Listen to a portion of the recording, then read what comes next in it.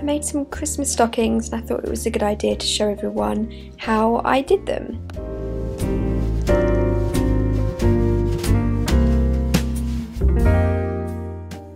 I wanted to use a couple of different fabrics with a good contrast, so I went for quite Christmassy velvets as well as tartan for the inside lining.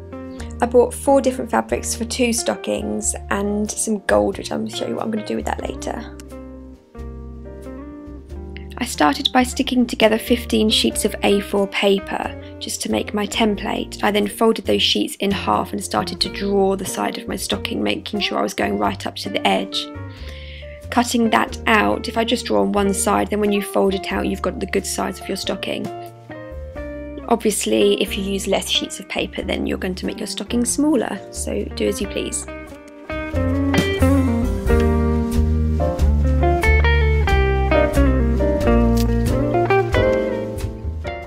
For my first stocking I was going for velvet red and tartan, so I got my first sheet of velvet fabric, put my template over the top, lined it up perfectly and started to pin.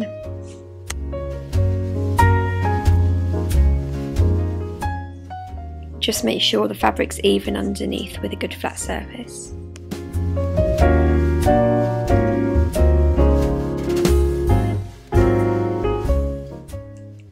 Cut that around that template using fabric scissors.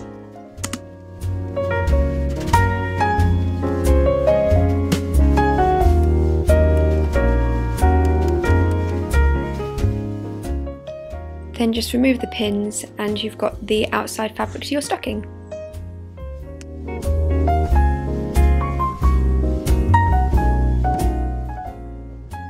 Now repeat the process with the inside lining.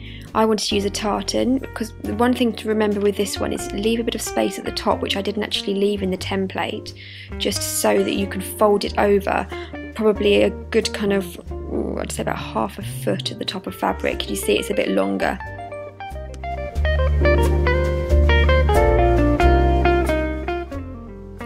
Line the 2 fabrics up, leaving that extra space at the top with the tartan underneath, and pin them.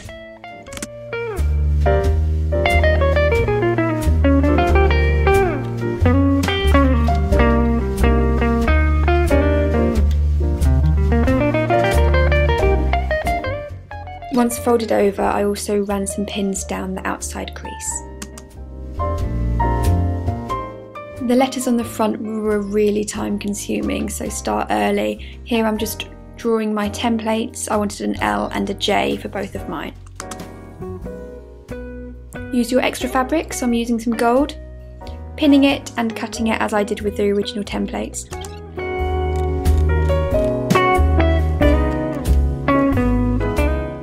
I then wanted that bordered with some green velvet, which was the opposite colour to the stocking that I was making.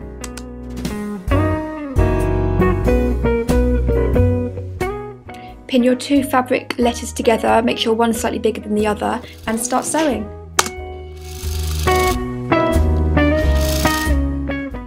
Here is the letter pinned and ready to be sewn onto the lining of the stocking.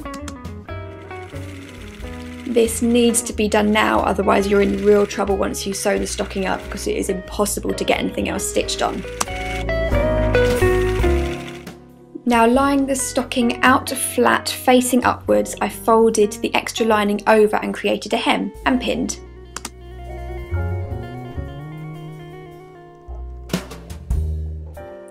Now sew to secure that hem.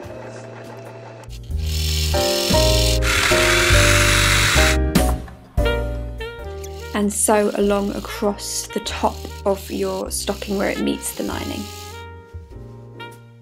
The last thing to get the main body of your stocking now is just to fold over inside out and place some pins in.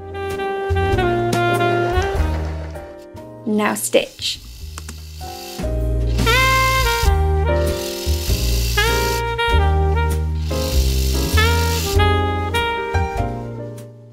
Make sure all those pins are removed. Turn around the right way, and there you have your stocking.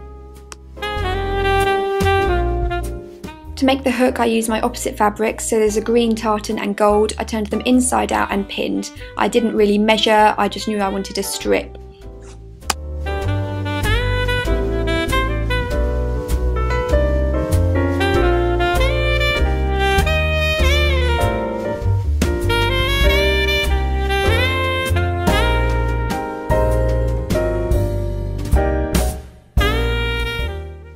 I now sewed down both sides of the fabric, making sure it was inside out. I then cut off the sides and the threads and turned it back round.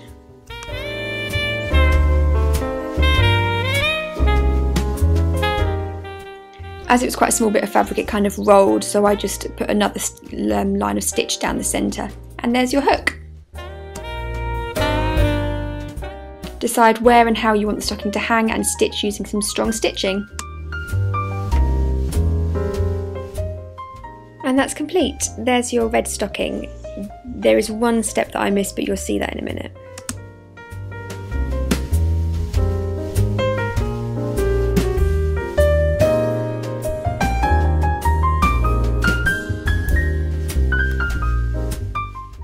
Bells, just secure with a bit of thread. I just chose 3 and pick your position.